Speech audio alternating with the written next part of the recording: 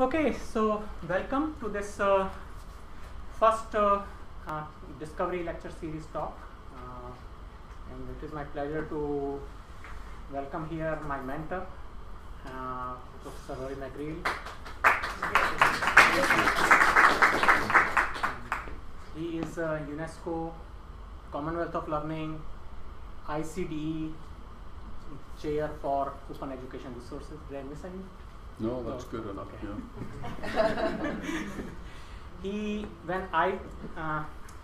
Before I joined Athabasca University, he was Associate Vice President Research at Athabasca University, and he is the one who brought me there. And he is the one why I stayed there so long. The kind of vision he has, the ideas, and now his passion about open education resources is just amazing for me. So without any further ado, I will invite you to maybe give a little more about yourself and then tell us where we should go. Okay, thank you, Kinshuk. Yes, as part of my duties as a chair, you will find that my presentation is very biased in favor of open educational resources. So with that caution, I think I can start by saying that the slides are all open educational resources. You can use them. However, some of the images are under fair dealing or fair use laws in the United States. And I want to start off with our support for the Paris Declaration on Open Educational Resources. And this declaration states that in order to meet the Millennium Development Goals of the United Nations, we need to consider using open educational resources, that they will help us to achieve these goals. And the goal is education for all. And it's the belief that open educational resources will form part of what any solution or solutions we come to ensure education for everybody. Those of you who don't know about open educational resources, I would direct you to the Commonwealth of Learning. They have many publications, and this one in particular is a primer, Creating, Using, and Sharing Open Educational Resources, and that give you a good background. There are many other online free books available explaining OER. As an educator, it is my belief that the challenge for the 21st century is this, that by 2025 there will be about 100 million students capable of university and college education around the world that will not be able to access it, either because it is just not available there or they can't afford it. And it is my belief that this is the challenge for educators of the 21st century, is how do we educate all these learners? John Daniel tells us, he's the former president of the Commonwealth of Learning, that in order to meet this challenge the traditional way, we would have to build 4 new universities every week between now and 2025. And of course, we know this just is not possible. So we have to find new scalable ways that we can educate these masses of students. We can use the internet. The internet is the biggest commons. It's the intellectual commons, the intellectual shared knowledge of all of us. And the public domain is a priceless shared heritage. And what that means is that everyone has a right to access information and knowledge on the internet. And there are many companies who are trying to close off parts of it and create closed gardens, we call them. And we need to ensure that people everywhere have access to the world's knowledge. Now, copyright. What does it mean? What doesn't it mean? It was not instituted, as many people believe, to protect the author's rights. It was instituted for this reason: to encourage learning and promote the progress of science and the useful arts. In fact, the first copyright law was brought in to limit the rights of the authors and printers, not to give them rights, but to limit their rights in order to promote learning. Jazzy calls this view of protecting the rights of the author as being para-copyright or pseudo-copyright, which the publishers want us to believe in. But let's look back historically about this. Tom Harper reminds us that the concept of copyright was utterly foreign to the ancient mind. In fact, copyists were the most respected people in society. The early scribes were considered saints in many cases. And so the idea that copying was somehow evil or sinful never entered the mind of people, not until very recently. The first copyright law came about actually in Ireland in the 6th century, when Columkill, or St. Columba, he copied St. Finian's psalm book, and the king ruled, King Dermot, that to every cow its calf, to every book its copy. A very strict version of copyright law. And St. Columba did not agree with this, and there was a huge battle. 3,000 men died in Sligo in the west of Ireland. And as a result, St. Columba won, but then the church exiled him to Iona in Scotland, and where he built a monastery, and in fact that's where they brought enlightenment to Europe. They sent monks all over Europe in the Dark Ages to bring enlightenment to Europe. The people supporting this idea of copyright as being a right of authors, they stand by the idea of property. And here's an example caught in the act, and it reminds you of people who go around feeling furtive for copying an article or a few pages of a book. And many people feel, oh, I'm doing something sinful here by doing this. And it's a good illustration of that idea. But the first modern copyright law, the Statute of Queen Anne, 1710, look at the title. An act for the encouragement of learning. It is not an act to protect the rights of authors. Usually the title of an act gives you a good idea of the purpose of the act. And here it's an act for the encouragement of learning. And the Copyright Act in the United States is based on Queen Anne's law. It's based on the law. There were 4 states at the time that had copyright laws: Massachusetts, New York, New Jersey, and I forget which other state. 4 states actually had copyright laws. All of them were based on the Statute of Queen Anne. So there's a direct line to American copyright. And look at the title of the Copyright Act in the United States: an act to promote the progress of science and the useful arts. Again, it wasn't an act to protect the rights of authors.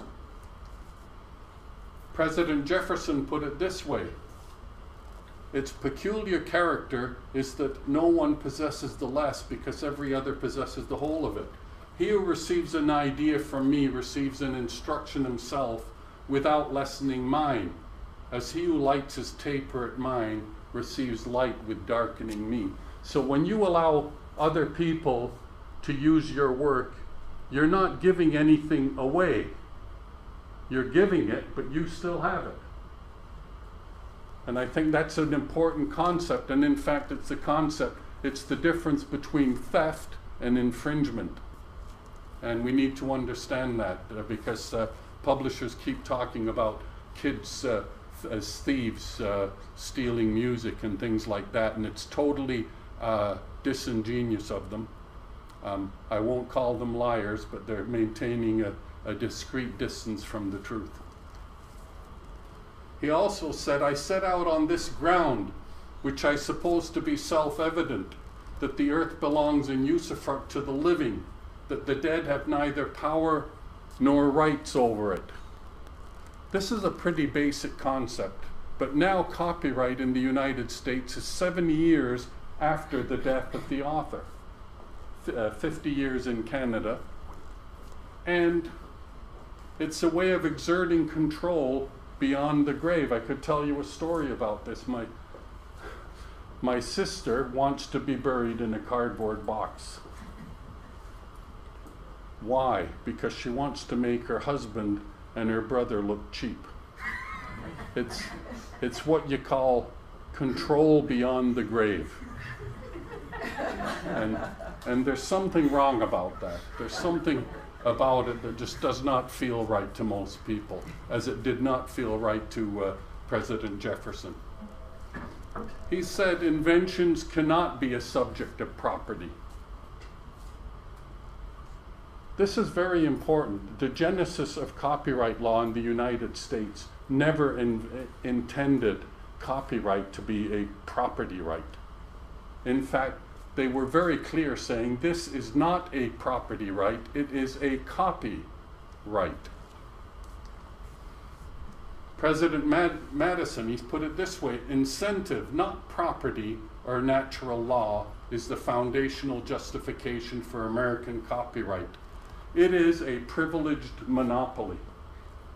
And this is what we need to be calling it, because that is in fact what copyright is. It's we give a monopoly to the author for a limited time in order to promote progress, science, and the useful arts. And what it is a privileged monopoly. We give them that monopoly for that time. But the publishers don't like using the term monopoly because we don't like it. We prefer the term property. Property, we feel good. Monopoly, we don't like the term, so they don't use it. But it is a lie. When they use the term intellectual property, they are lying to us. When we use the term monopoly, this is the correct term. It's the correct term historically, it's the correct term today.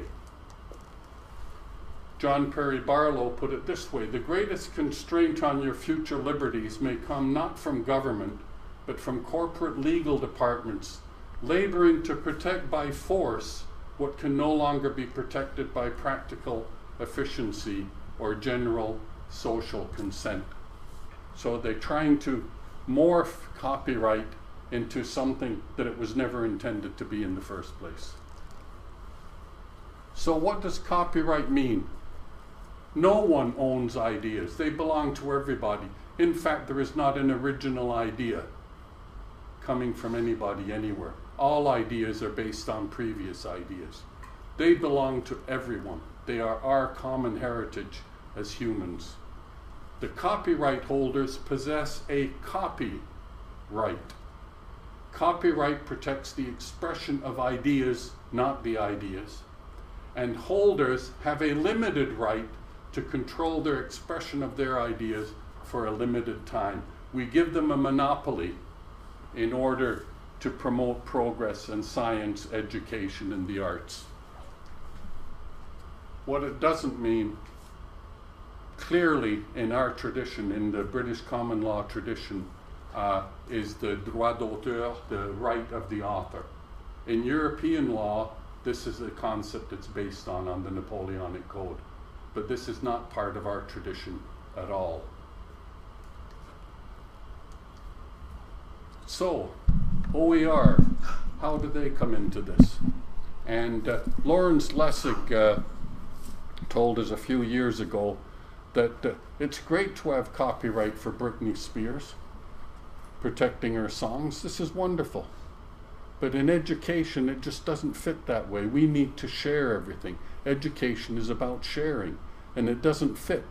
So leave Britney Spears to her strict copyright, and we should move over to open our resources and share them among ourselves.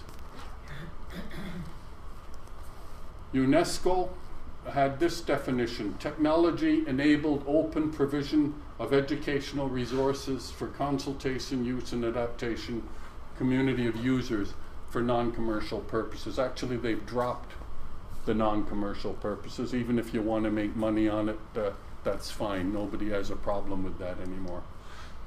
So they can be textbooks, OER, they can be movies, they can be curriculum material, they can be audio files, they can be games. Any of these things could be OER. The key is that they're openly licensed. It comes from the idea of learning objects, where you have a component, let's say a picture, or a physical object that you use for teaching, and you put a number of components together and you create a lesson. And you put a number of lessons together, you get a module.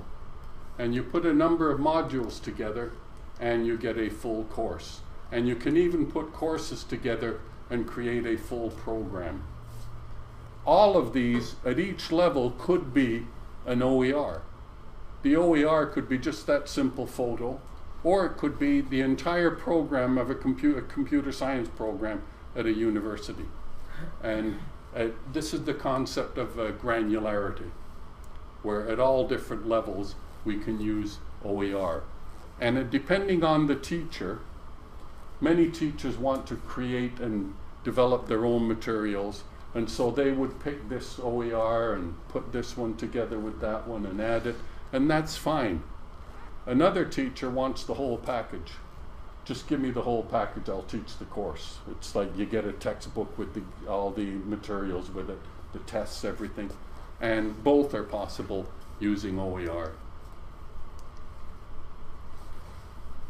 The characteristics of open educational resources: we can mix them, we can create a new resource, we can adapt them to multiple contexts, extract things from them, take stuff out, localize it, change it to suit your university, your particular institution, translate it to another language, or you can reuse or repurpose it for use in different scenarios.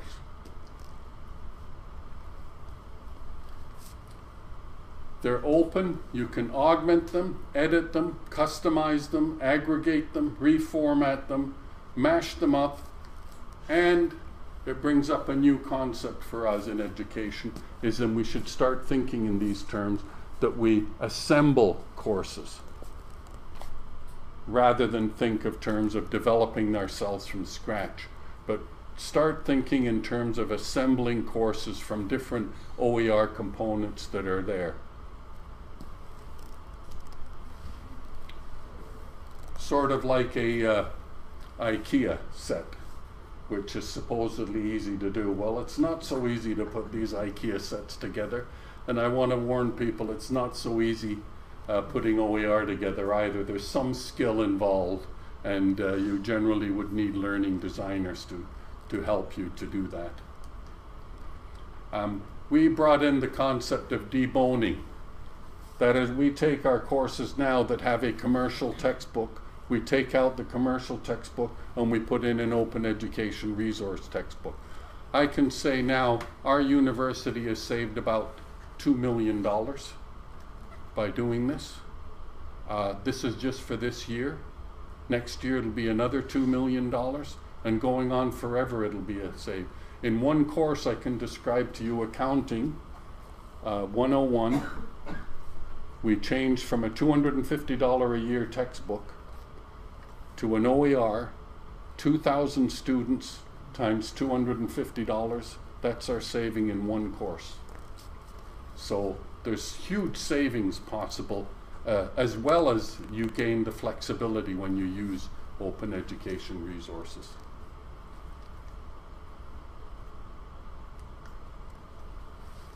It's related to, but not the same as, the open access movement.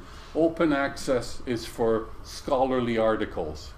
And so instead of signing off ownership and giving your copyright to a publisher, Elsevier, and let them make money off of you, you keep the ownership and you publish in an open access journal. And I don't know why this hasn't taken off even more than it has. It is growing very rapidly.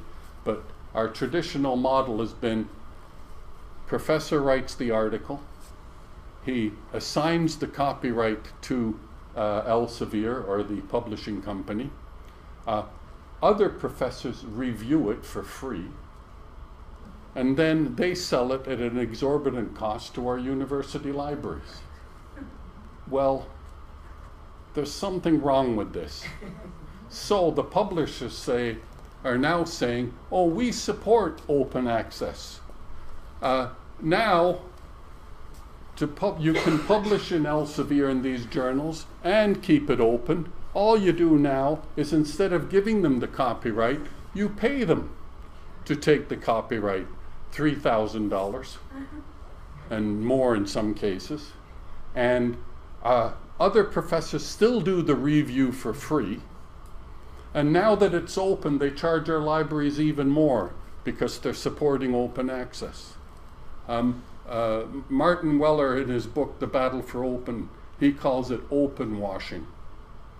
That they pretend to be open in order to defeat it and to defeat the purpose of it. Now, are OER free? I get this if there's a publisher in the talk I give, you know, oh, but they're not free, you know, somebody has to pay for them. Well, duh, yes. They're not free. Somebody has to pay for them. They are free for the students. They are free for the teachers who use them. But of course somebody has to pay for them. There's nobody saying that this is done freely. A professor can do it, and they can donate it, but it's taken his time. The university has paid for his or her time. So somebody's paid for it. We can, and we are doing it. We put out an RFP, and a publisher sells us the copyright to a book, and we use that. Somebody's paid for it. But it is free to the students. So they're free for the students, they're free for the institution that uses them. There's no unnecessary duplication, so if you use somebody else's Psychology 1 course, an OER, you don't have to develop it. You don't have to duplicate it. Sharing reduces the costs of development. So if you're sharing and using OER, instead of you developing everything yourself in your unit, you only have to develop part of it and use what other people have developed. It removes the cost of copyright clearance, which is a real pain in universities. Usually there's one or two people assigned, and all they do is call up and ask for copyright clearance. Well, I can tell you that in Canada, the Supreme Court ruled a few years ago that fair dealing must be interpreted in a large and liberal manner. And there is no other court case in any English-speaking country that contradicts this. And I would suggest that in the United States you have fair use laws. Start interpreting them in a large and liberal manner. I don't think they'll sue you because they lost very badly in Canada when the publishers sued us.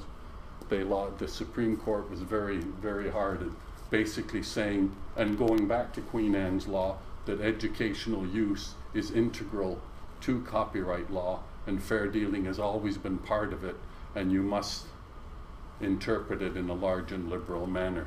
So you can use chapters from a book. You can create class copies, put them together. You don't have to worry about that anymore.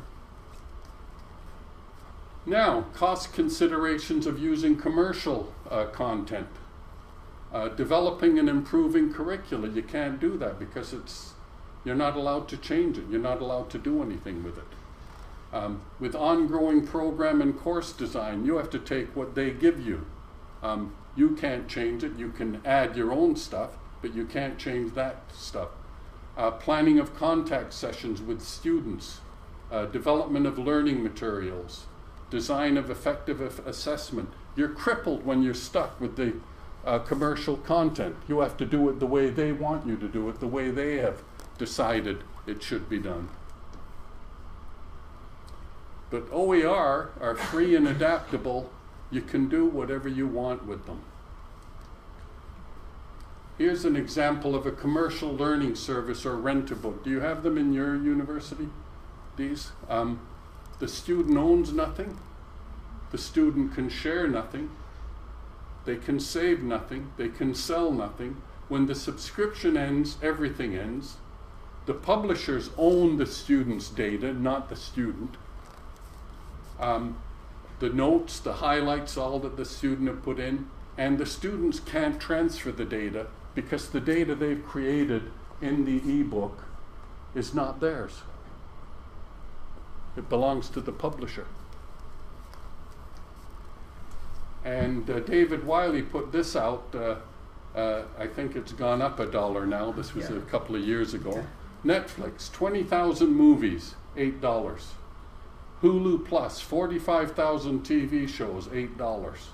Spotify, 15 million songs, $10. Total, $26. CourseSmart, one biology text, $20.25 a month. There's a huge discrepancy there in using commercial ebooks.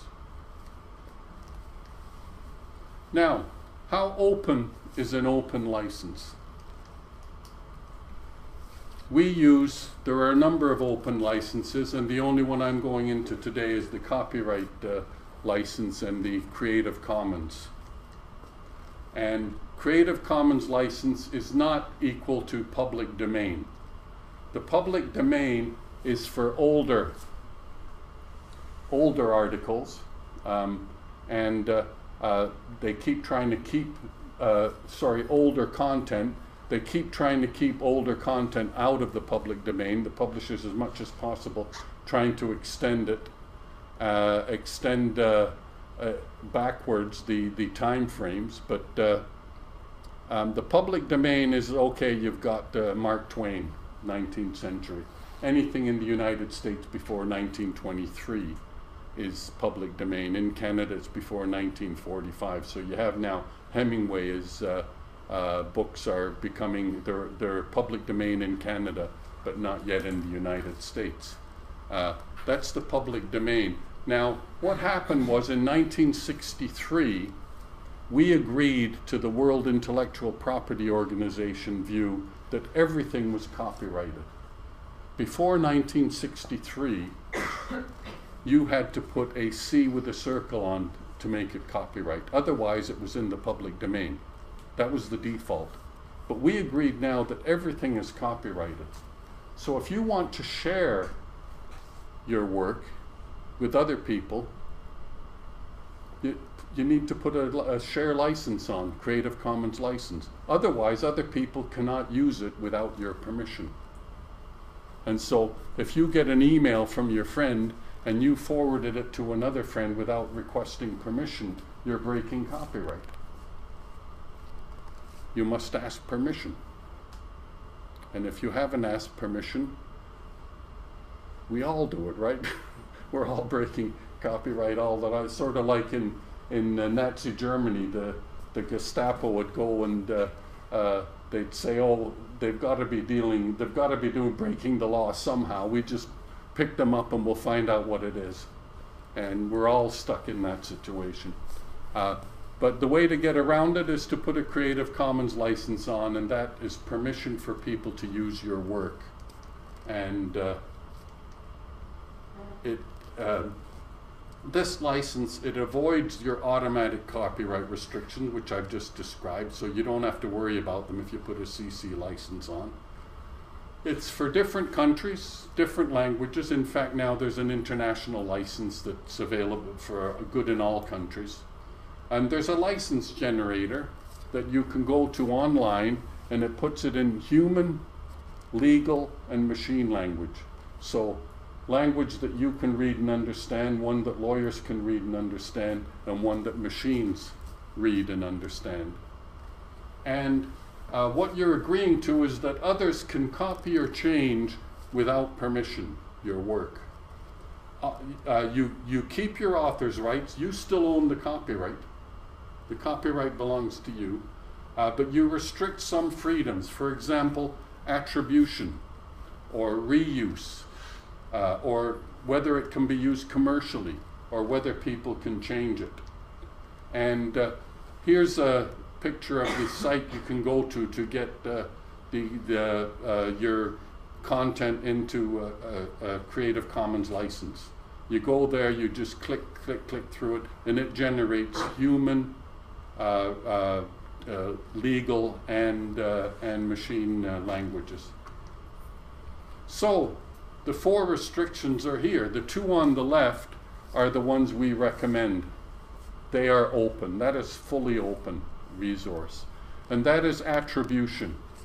Well, you have to put the author's name on anyway, because if you don't, that's called plagiarism.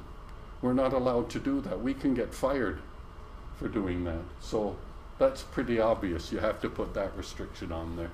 And share alike means that anyone can use it, but and change it, but if they do, they must use the same license. They cannot change the license. If you choose no derivatives, that means anyone can use it, but they can't change it. And we don't recommend that. We don't think this is a good idea for classroom teaching or teaching online. But it does have its uses. For example, you may have a scholarly article that you don't want changed. You want people to use it as is. So there are uses for it. It's not totally negative. We don't recommend it if you can get away without it. For example, I'm the co-editor of Erodal, an open journal, and we just have a CC BY license. We've never had a problem of anyone changing the articles or anything, but some people worry about it.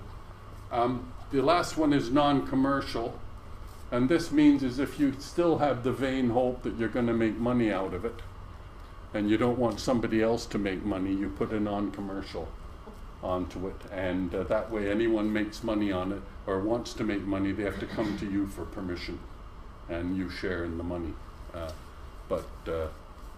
I haven't seen too many making money by putting a non-commercial license on it.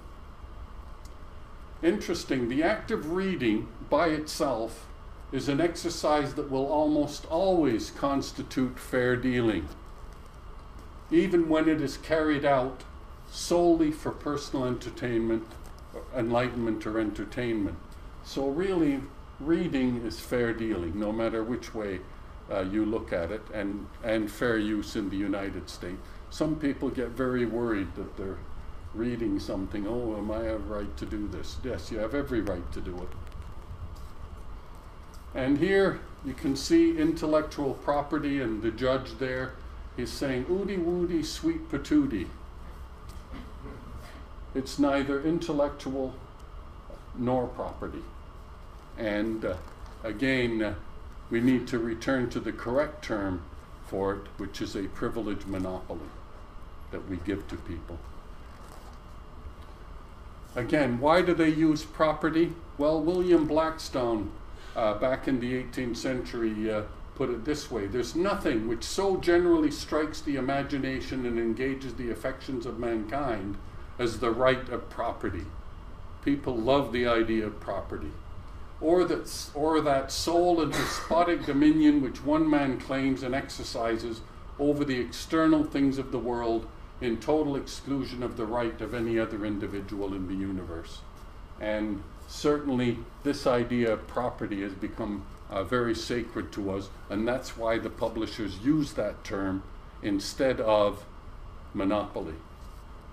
We don't like monopolies. I think that's since Theodore Roosevelt broke them in the early part of the last century. So, intellectual property, is that what it is? Or is it a manifestation of government intervention in social relations? It's similar to imposing duties, restricting freedom, and inflicting a burden on users. And we give, this monopoly we give is the same as imposing duties, restricting freedom, inflicting burden on users, but we believe it's worthwhile in order to promote learning and the useful arts. So we know it's not a good thing, but for a limited time we allow it, and originally it was 17 years, which you could apply for another 17 years. Now it's 7 years past the death of the author. So it's gotten a bit ridiculous, the length of time. But nevertheless, it is a monopoly. And we're not against it. We're not against copyright. As I said earlier, Britney Spears needs this type of thing. This is wonderful. And if I were to write a book, The 50 Shades of McGreal or something like that, I'd want to copyright it. But my learning object book was a bestseller, 326 copies. I didn't make any money on it, but it was a bestseller according to the publisher. In education, we're just not going to make that amount. Now, some people do with textbooks. There's some selling 100,000 textbooks and making lots of money. Well, those professors, I don't even blame them supporting the publishers. You know, but there's so few of them compared to the 99% of us who write books and don't get anything from it. I mean, why are we going down that road? Now, digital locks, or it's known as digital rights management in the United States.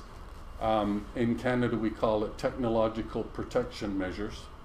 But it's a digital lock that they put on your devices to make them defective, so as that they don't work properly.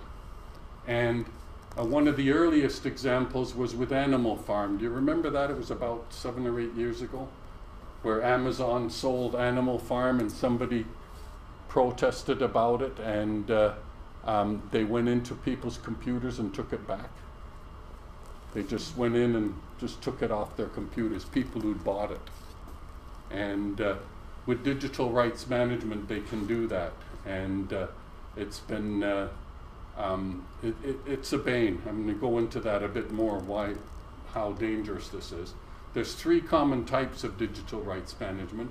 From Amazon, Apple, and Adobe, they have different systems, and they completely control the systems. They can go into with the digital rights management, they can go in and pretty well do whatever they want with your device. So, who's really losing? The Sony rootkit, anyone remember the Sony rootkit scandal? Where they put in digital rights management and it destroyed your operating system on your computer? Any obstacle that makes a record harder to listen to is bad news for the artist that made it. And this is what happened. They put in all kinds of digital rights management on songs, and the pirated version was better. And I can remember I started my computer journey with a Commodore 64. Tells you how old I am, but never mind. They had the word processing software was called Paperclip, and you got what you called a dongle, and you had to put the dongle into the port in the back in order for your Paperclip to work. And all the time, where's that effing dongle? Where did I put that damn thing in? Oh, I left it at home and I wanted to work at the university, and it was a nightmare with this dongle. So I joined this computer club I was at McGill University at the time, and these guys hacked through it, and we all shared it, and we all got pirated copies of it where we didn't need the dongle. The pirated version was more useful than official version. And that's what's happening with all of this digital rights management. Now, with digital rights management, what they do is, maybe not all of these things, maybe it's some of these things, but I found all of these things in different e-textbooks. You can't copy, paste, annotate, or highlight.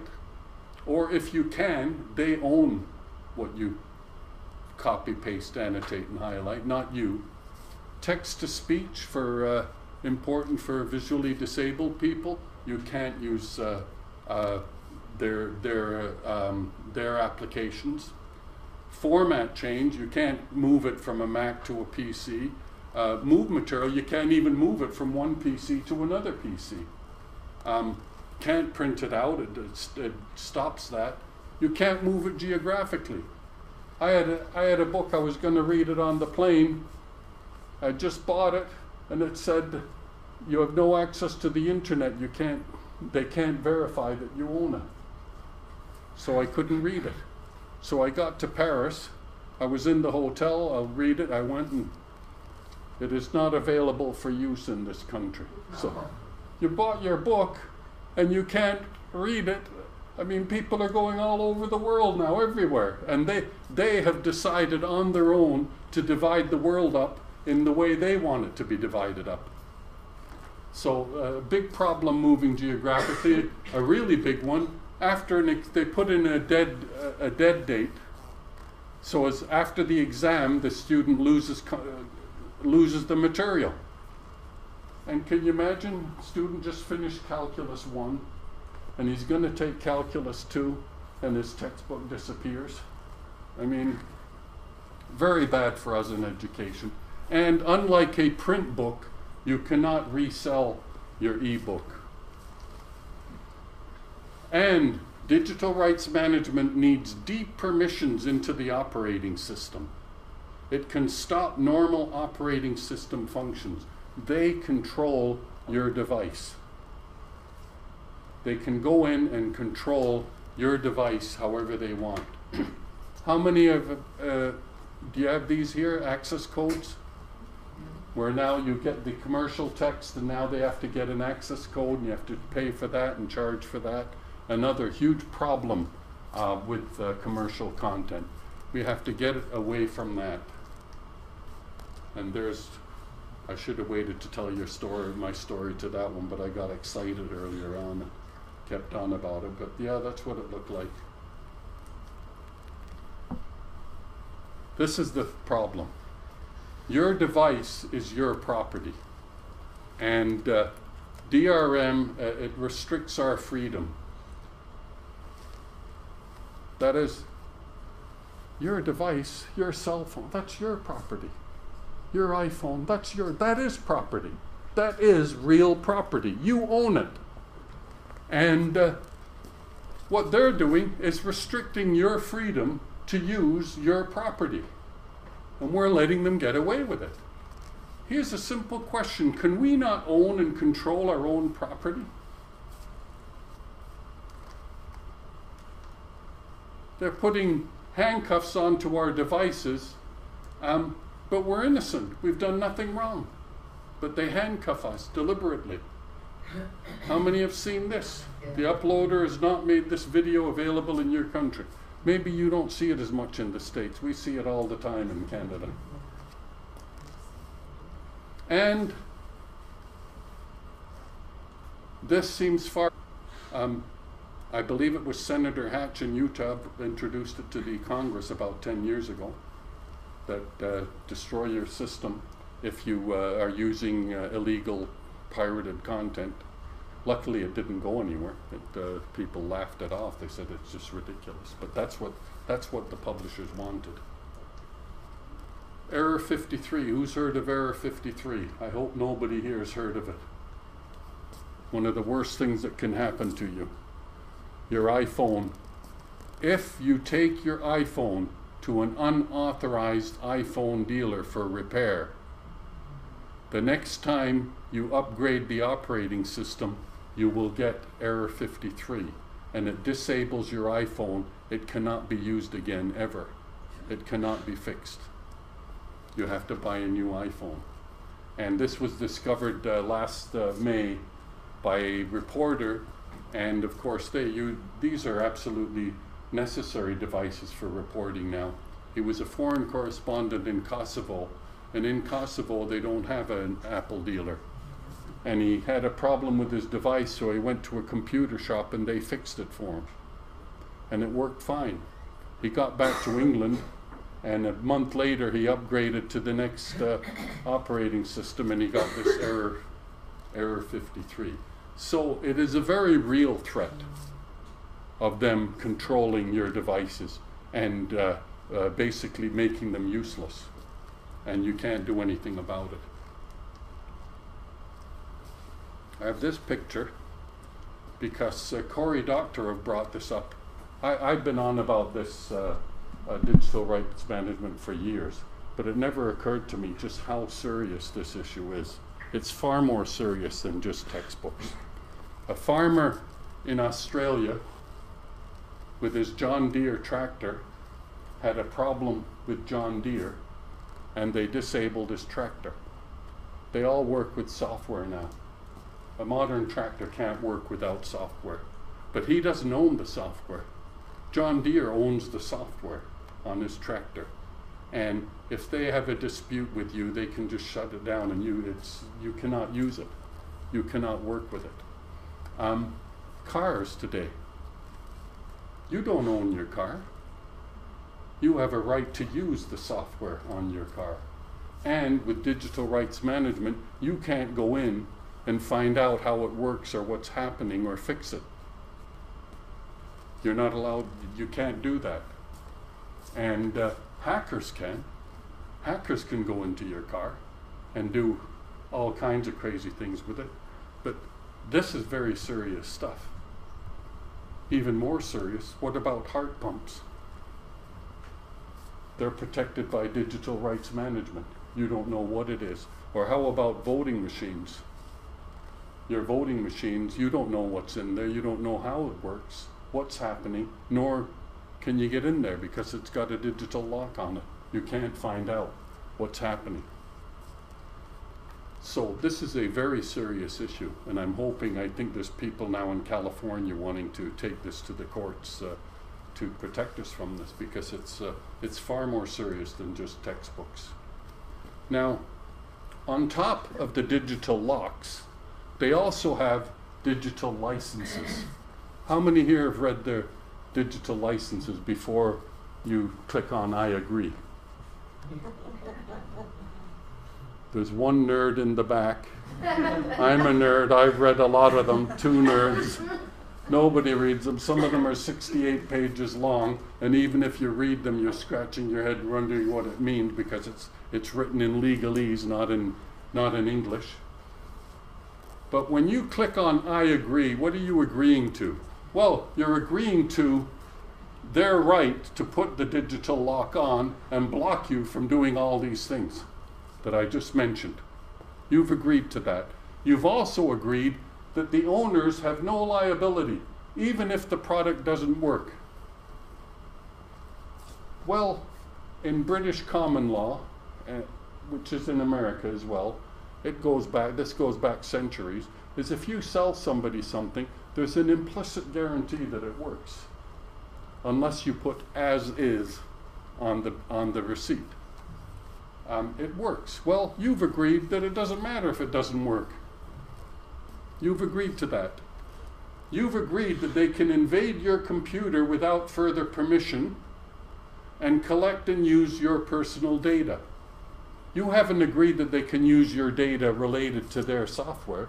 You've agreed that they can use any of your personal data, anything that's on your computer.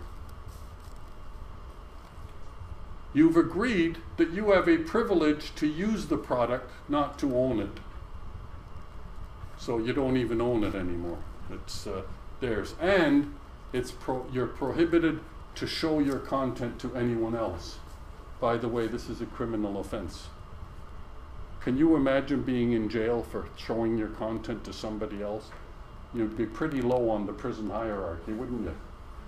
It's a pretty scary thought. But You've agreed to this. You're prohibited to show your content to others. How can we work in an educational environment with this? That you say, oh, this is an interesting formula. Look at this, Bill. No, too late. You know what the licenses say? Is if you do this, you must immediately delete the application from your computer and inform the owner of the application. And you must accept that you have no rights. You've agreed that you no longer have fair use rights. So all of those things you've agreed to with your digital license. And Brian Rakowski put it this way: we're going to own all of your shit without, whether you like it or not, deal with it. But if you go to open e-textbooks, you can copy, paste, text-to-speech, move material, move geographically, reuse, remix, remash, and retain your privacy and digital rights. It's a way. Let them put in all their restrictions. If we move to OER, it doesn't matter. That's why I believe that OER are essential for e-learning implementations. Not that they're nice things to do and we should be thinking about it, but that they're essential, that we cannot work as educators with the restrictions that are put on us by the publishers. Here's an example of one lesson. They have the right to reasonably inspect, announced or unannounced, and to audit your records and inventory and use of the software, whether located on the licensee's premises or elsewhere at any time. You've agreed they can come into your house and, without announcing anything, and check your records and do what they want with them. So, it brings up this question. Do you own what you pay for? Very interesting question. They brought it's a new concept in the world. They control you. Look, they can control how, when, where, and with what specific brand of technological assistance audiences are able to access content. And there's the map of the world. That's their map of the world. They've divided it up the way they want to make sure that they can keep their profits. They brought this new concept into the world. You buy, but you don't get. Do you remember the world the way it used to be? As if you bought something, you got it. You know, if you bought a hammer, you could hit any kind of nail with it you wanted. You could choose the nail that you wanted to hit it with. But with these applications, they decide what you can do with what you bought. They decide that. It's a totally new concept. You buy, but you don't get. They control how you use your device, your property. Commercial learning service or rent-a-book. Students own nothing. Oh, I think we've seen that one before. David Wiley put it this way: when you subscribe to content through a digital service, the publisher achieves complete and perfect control over you and your use of their content. Cory Doctorow put it this way: there's no theory of capitalism that says that my private property should be regulated by the state because there's a copyrighted work inside of it. And this is a very important concept, and this needs to go to the courts now, because everything you buy has software in it, even your fridge. With intelligence now, you'll go down at the night and they'll say, what are you coming here at this time of night for, fatty? You know, there's all kinds of different applications, but everything has software in it. Everything has digital rights management in it. And as Cory Doctorow says, you know, where's the theory of capitalism that says that they can do that to your property? Audrey Waters put it this way. She calls it the post-ownership society. We all just share and rent on the powerful platforms of Silicon Valley billionaires. This is far from a satisfactory alternative. And David Wiley tells us again that openness is the skeleton key that unlocks every attempt at vendor control and lock-in. So let them go that way with their strict regulations and everything. We go open education resources, open access, and stay away from all of their shenanigan. I mean, the reason they're pushing so hard in education is that educational publishing is the most profitable part of the entire publishing industry, by far. Forget about Harry Potter, 50 Shades of Grey. They make money once in a while, it's great, but it's a constant cash cow, educational publishing. Every year they make a fortune, all the time. They pull in the money, it's the gravy train for them. And the way we get away from that is by opening up. So how can we participate? Well, we have the OER Chairs Network, and all these beautiful people around the world, some of us not so beautiful, in Canada, New Zealand, Brazil, Holland, Mexico, Slovenia, the UK. These are chair holders in open educational resources, and we work together to promote OER. We have started the Global OER Graduate Network, where people who are studying for a PhD in some aspect of open educational resources join this network of others. And now there's about 25 graduate students, doctoral students, half a dozen postdocs, and about a dozen professors who work together on this Global OER Graduate Network. If you have any students who are studying OER, contact me and I can put you in touch with them. The OER Knowledge Cloud, this is what we put together. It now has 1,300 scholarly articles and reports about OER. So they're openly licensed, but they're not OER. They're reports about OER for people studying issues related to open education resources.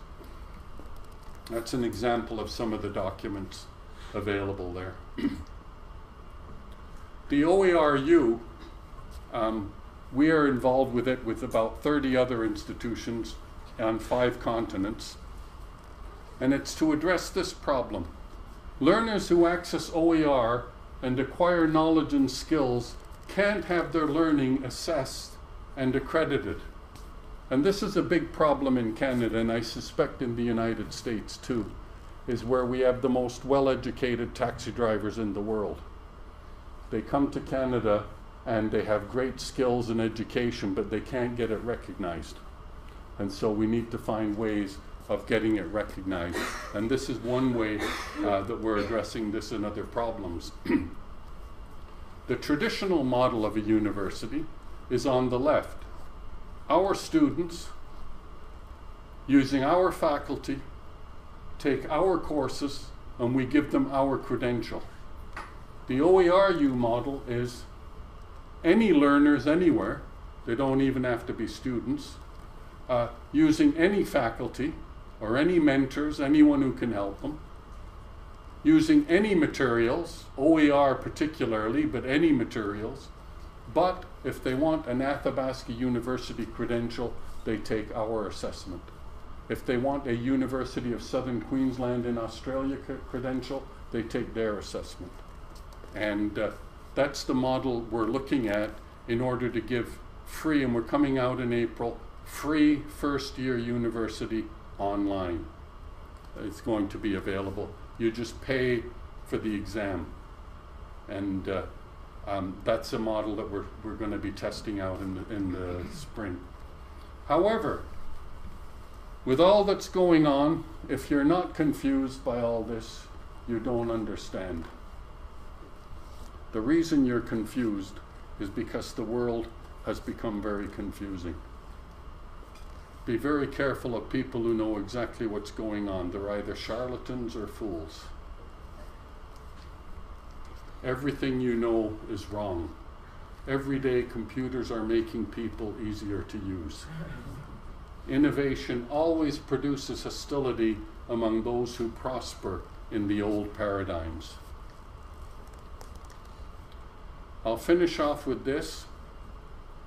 The Royal Society in the UK is the oldest scientific society in the world, and they say that the restriction of the commons by patents, copyright, and databases is not in the interests of society and unduly hampers scientific endeavor. And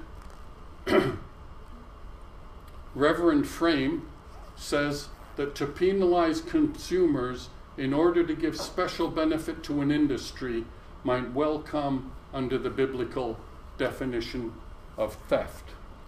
So I was saying earlier that it's not theft, it's infringement when you download a song or whatever. But he's saying that by closing off parts of the internet and stopping people from being able to access all kinds of content, that could be considered theft. That's a very real problem we have with publishers. When they take things away from us, that is theft. And the previous Pope put it this way: on the part of rich countries, there is excessive zeal for protecting knowledge through an unduly rigid assertion of the right to intellectual property. What does that tell us? That both science and God are on our side. We are on the side of the angels. I'm going to finish off now with this story about the frog. If you put a frog in water and you slowly heat it up till it boils, by the time it boils, he can't jump because his legs are cooked. And I tell the story because the technology is bubbling all around us, and at some time we've got to jump, and if we don't jump, we're going to be cooked. Well, I put this story out on the internet, and I got an email back from another country, and it said, "Very sorry, Dr. McGreal, but at 45 degrees Celsius, a knee-jerk reaction in the right anterior something muscle of the frog's legs causes it to automatically eject itself from the water." And I'm thinking, oh my God, there's people all over the world putting frogs in water and boiling them because of my story. So I had to put out a disclaimer. I said, there seems to be a cultural misunderstanding. I said, I come from the maritime region of Canada, and there we do not let the facts interfere with a good story. So I'll finish with that and open for questions. Thank you very much.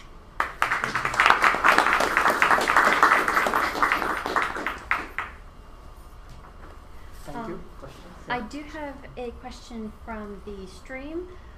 There's a question of whether or not we have the ability to save up these slides and present them along with the video for them to peruse later. What kind of permissions do you have on this disappointment to me.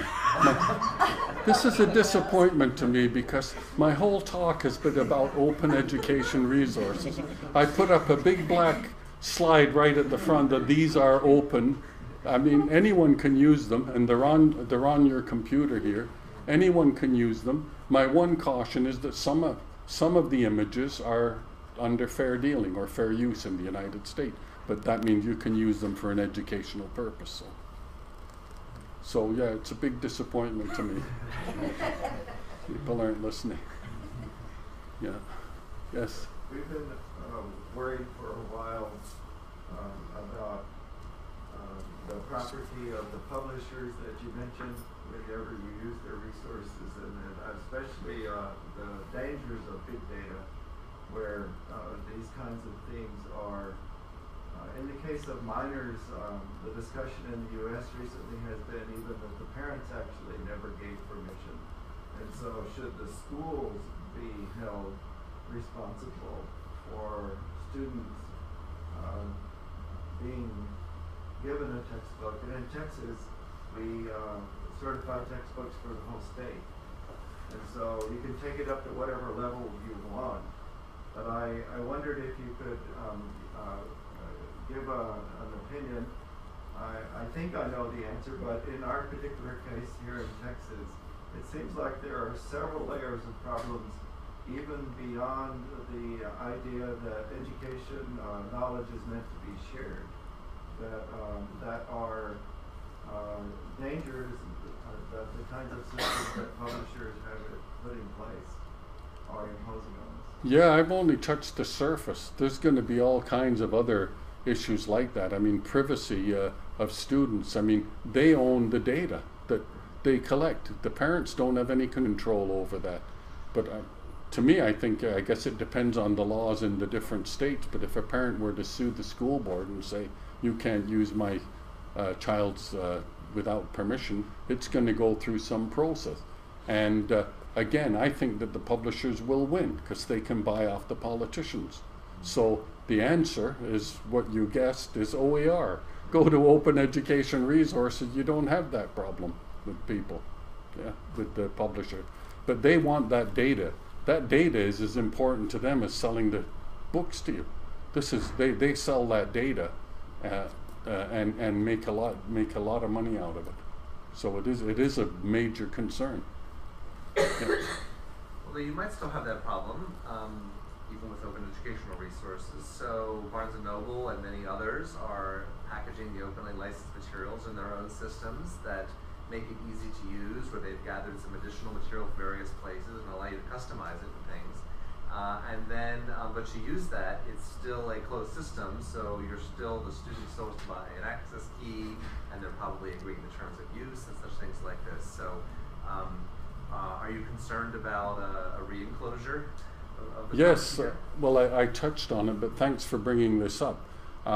Martin Weller published a book, it's available open access, The Battle for Open, and he calls this open washing.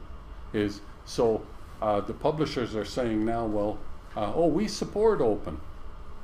You know, we support it, and they're building these things so they have their controlled space where you pay them so much a month forever, and then you use their application in order to access the OER. And not only that, then they're collecting the data and doing it. So they're using OER in order to promote their own profit interests. So it is a problem. And I think we should avoid that and stick to open source applications. But it's a battle. As Martin Weller puts it in his book, it's a battle for open. They're going to try to close it any way they can because it's so profitable. I don't blame them. The president of Elsevier made £4.5 million last year for publishing our stuff. We give it to them for free. So, I mean, we give it to them for free, we review it for free, and they sell it to us, back to us at an enormous profit, and they make the money. I think there's about 8 vice presidents who are making over £1 million a year. I mean, we're giving it away to them, really. We're just shoveling money towards them all the time. They're not going to go without a fight. They're going to keep it up. Yes? I do agree with the open access model. I think it's creating another model for like public and authors and the publisher.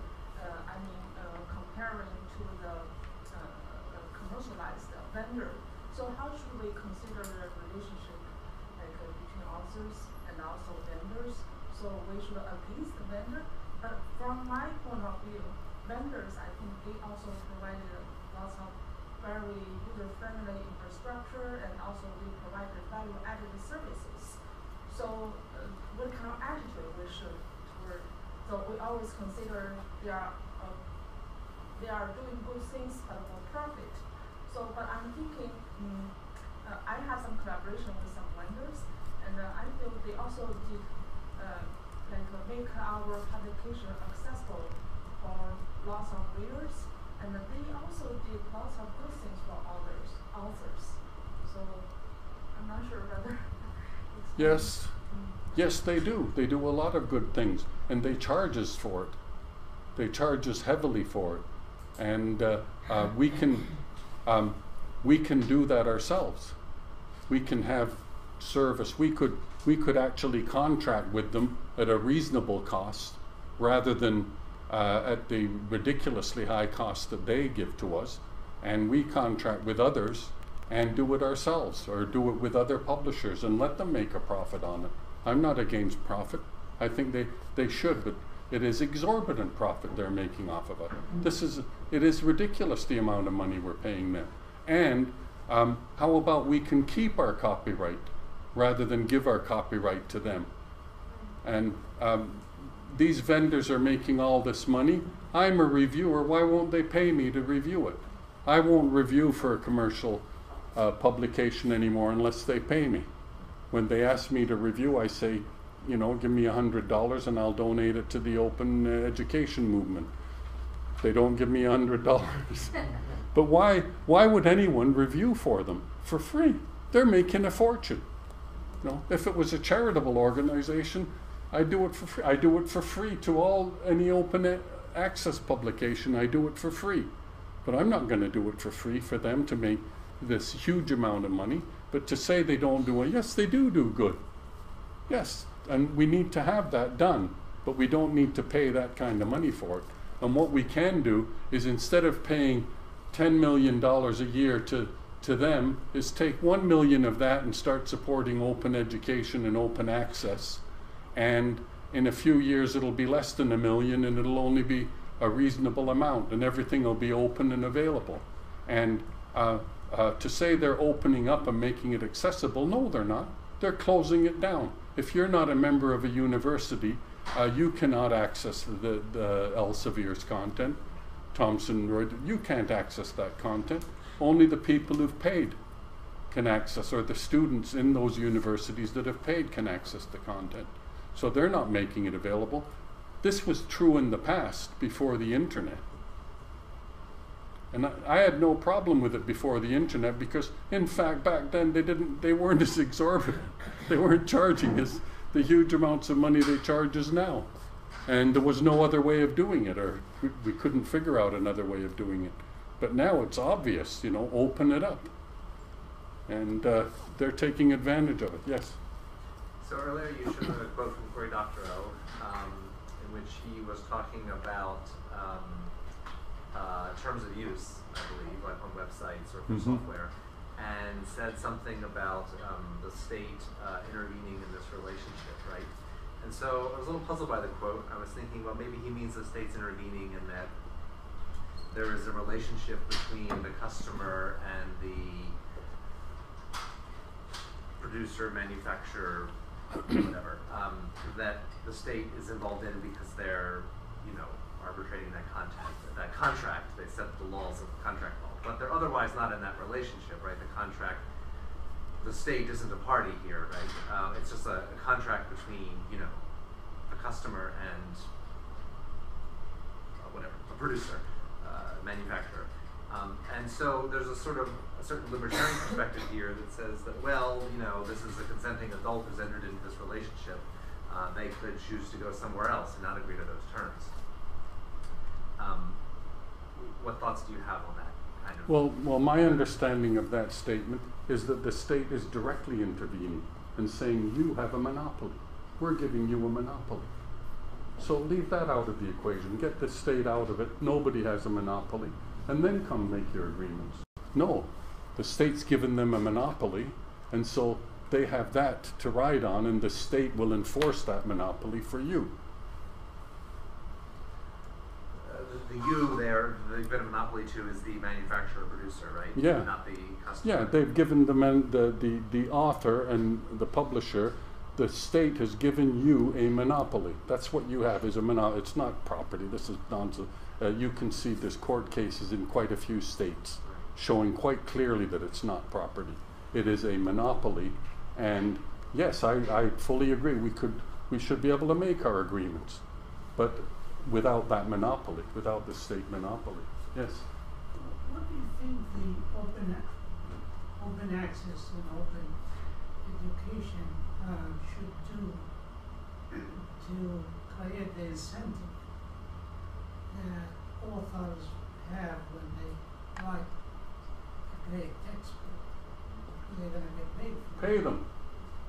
Pay them. Pay them more money than they're getting now from the publishers. So But that's take the copyright. they give, instead of they give the copyright to the publishers, give the copyright to a university that opens it. Give the copyright to a funding agency that gives them the money. I think we should pay them. So university should step in? Yeah, it'll be cheaper in the you take some of the money that we save, and as I said, our university has just got into it. We've saved $2 million already. Take some of that money and use it to pay authors and update the material or create new material or whatever, or use it to search and find other material that's out there. And the other thing is to start using what other people have created. Creative Commons is working on this now, of a federated search through repositories, so you can easily find open education resources, which is a bit of a problem. Not as big a problem as a lot of people think, but it is a problem, and we're working on the solution to that.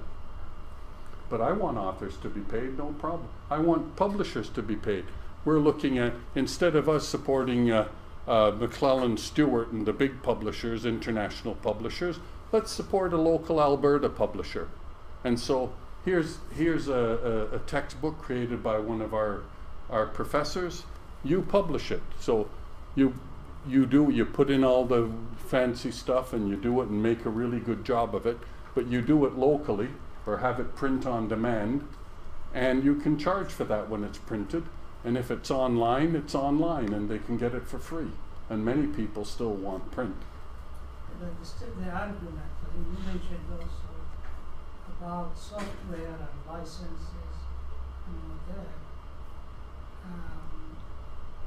I think taking that away, it's going to have a problem, because what those private institutions have makes a lot of money, but they also create innovation and develop products. So in the absence of that, how do we maintain the same level of innovation and creativity? By educating more and more people. By getting more and more educated people out there and developing things and but moving. They want to be the guys who work in their garage and they want their credit card and the hope of becoming millionaires. Mm-hmm. Those are the people who create those innovations. Yeah, and So do in the that. absence of that, And would do that. we lose that?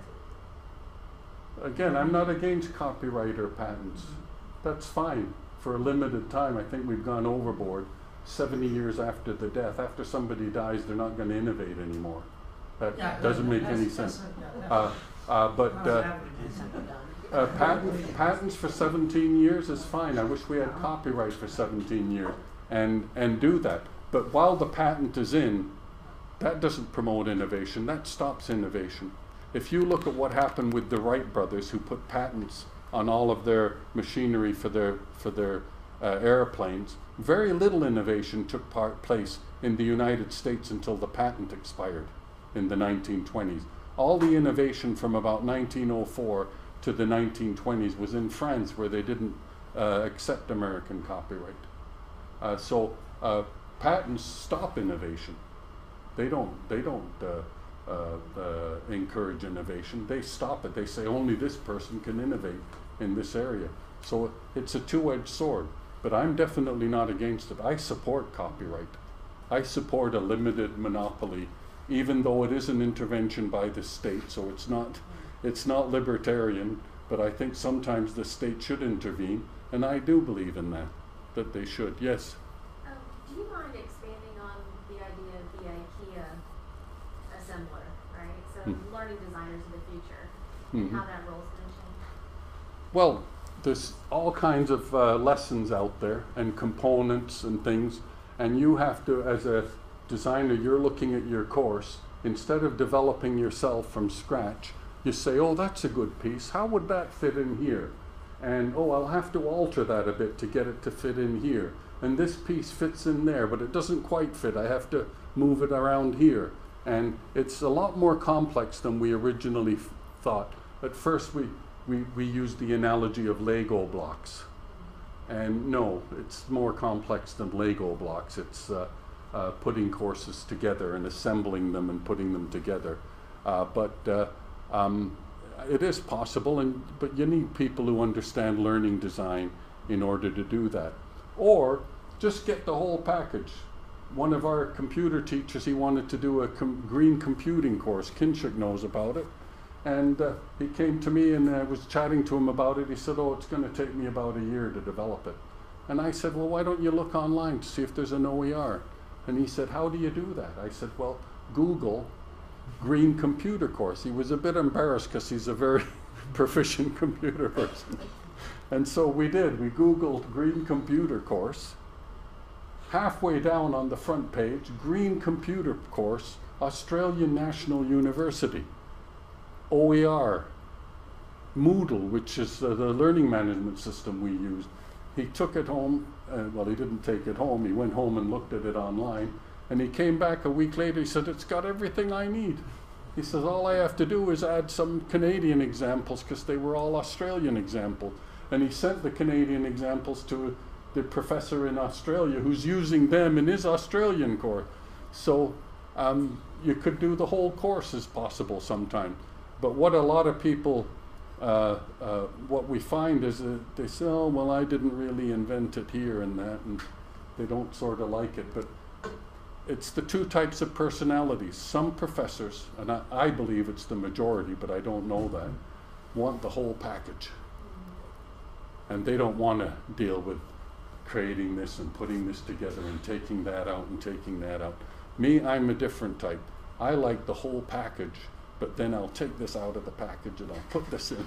I'll do all kinds of things anyway with it. But there's different types and there's different possibilities for the different types of. So do you think because OER tend to be distributed across the web, that it does require the learning design person or instructional technologist or whoever to help?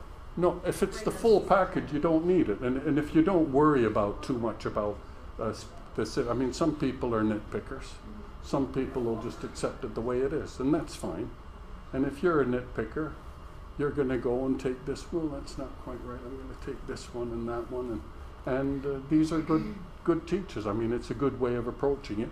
But another good way is take the whole package. Somebody else has thought it through. And, you know, you have a lot of research to do, so I don't want to spend time developing a course. And so I think it should be open to everyone. I mean, there's two streams in the open movement that I've found. Is one stream, they're in open because they want to change the way we teach. They want to bring in connectivism and constructivism, other different ways, more personalized learning, and they're in it for that reason, and they support OER as long as it brings those in. Then there's the others who just want free content. They don't want to change anything. And for me, I believe both can coexist. We can have both. Like, that's fine. Let the professor decide. You know, if he wants to just take the whole thing, that's great. And if you want to do working all different things, do so. I would hope that we could get learning designers to work with those that want to put things together. Or maybe they'll learn learning design on their own by doing it. Sorry, I'm overdoing the time. This is great. Yeah, I think we are kind of approaching the time, so thank you very much for a wonderful talk, and thank you for the questions and for your presence. We also had presence online, and this will also go, as I mentioned, YouTube, and you have already mentioned that this must be CC BY. CC yes. BY. So we will make it CC BY so that people can use it as they want. Yeah. And we will also put the slides there, so whichever way it's possible there. Yeah. So once again, thank you. And CC BY means the publishers can use it. So here is. Thank you very much for your attention and for your very insightful questions. I really appreciate it. Oh, we got a little bag.